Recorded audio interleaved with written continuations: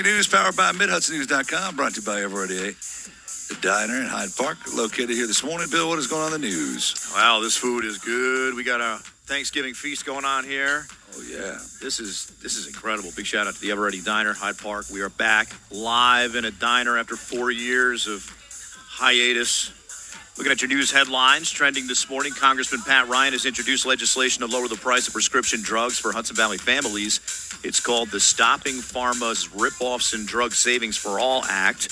It would stop pharmaceutical companies from what he said was abusing the current U.S. patent law and make less costly generic alternatives easier to produce. For too long, Big Pharma has been allowed to game the system, rake in record profits, and rip off hardworking Hudson Valley families, he said. I'm pushing relentlessly to finally hold Big Pharma accountable and lower the cost of prescription drugs, said Congressman Pat Ryan. In other news this morning, Archtop Fiber has broken ground to install and launch new 100% fiber multi-gig internet service that will provide faster connections for Kingston residents.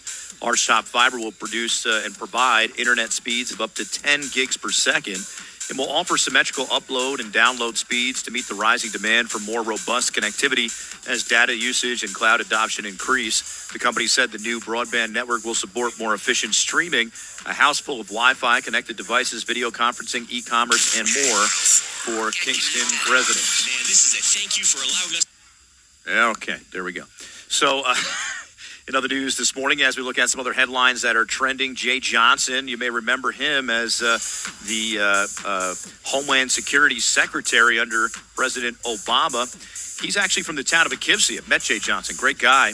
He was in town yesterday. He said that the war in the Middle East has resulted in a global conversation. He told Mid-Hudson News emotions around the world and in this country are heightened since Hamas attacked Israel.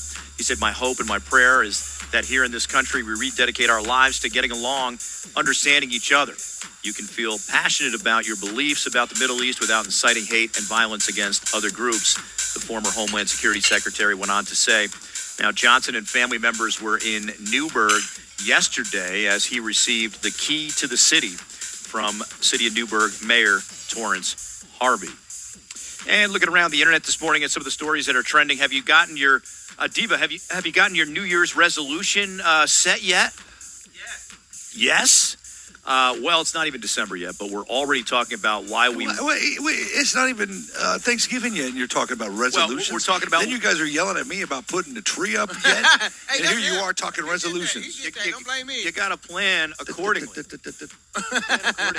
Now, it's not even December yet, but we're already talking about why we won't follow through with our New Year's resolutions. Right? An early poll. I never do. An early poll on New Year's resolutions found the easiest ones are practicing better hygiene and drinking more water. Now, anything harder takes motivation.